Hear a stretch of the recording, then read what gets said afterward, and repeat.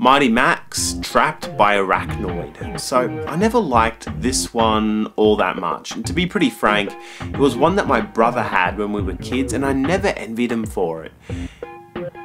Looking at it now, it is actually a pretty cool looking spider. It's easy to compare it to sets like the Scorpion, which I've previously reviewed, but in retrospect, I really like what's going on inside this playset a whole lot more.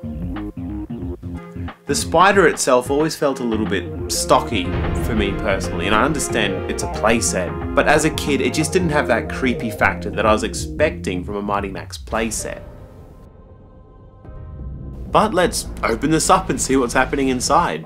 Obviously, we're getting a spider-themed set, complete with our own massive spider called Creeps, the main villain, Arachnoid, and our Mighty Max. I've also added a Norman to this set and Virgil trapped in a cage. They just kind of fit in far too well, and I haven't really had the chance to play with these guys yet, so any excuse, right? So, Arachnoid's nest basically doubles as a dungeon and a laboratory where he carries out experiments. So there's some really great spider themed details going on in here, combined with the grey brickwork for the ground level. I've complained about sets that overuse the black plastic, but there is a great balance here overall with the painted details, the grey, the purple and the black.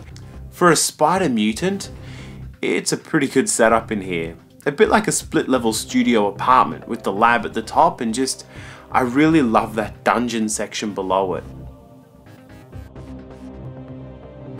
So for the bad guys, we get Creep, a massive mutated spider. This is like a pet project for Arachnoid. After complaining about the playset looking a bit stocky when it's all closed up, it feels kind of hypocritical to say Creep feels too spread out, but all his appendages feel really long. Arachnoid on the other hand, he looks awesome. Great bumpy texture, fly-like head and the multiple arms.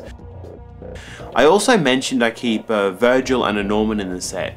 No idea why the chicken, I don't know why the fowl has green feet here. But like I said, they're actually a Mighty Max set that they fit really well into.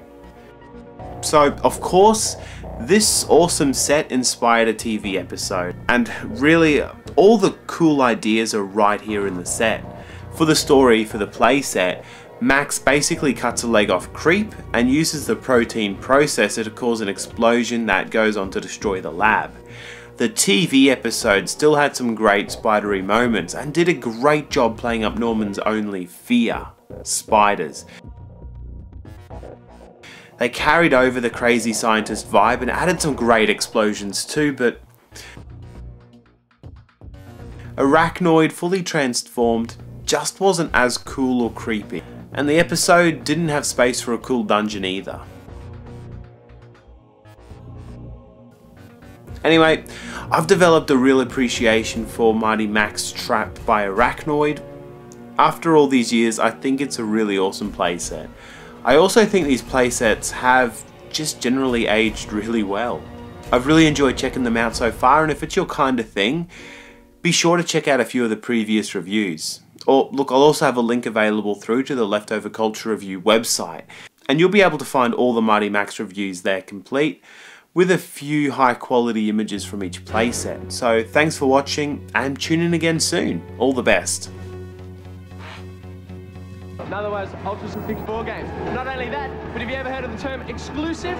This is exclusive to Time Zone, which means you're not going to see it anywhere else. So let's check it out. It's a fighting game.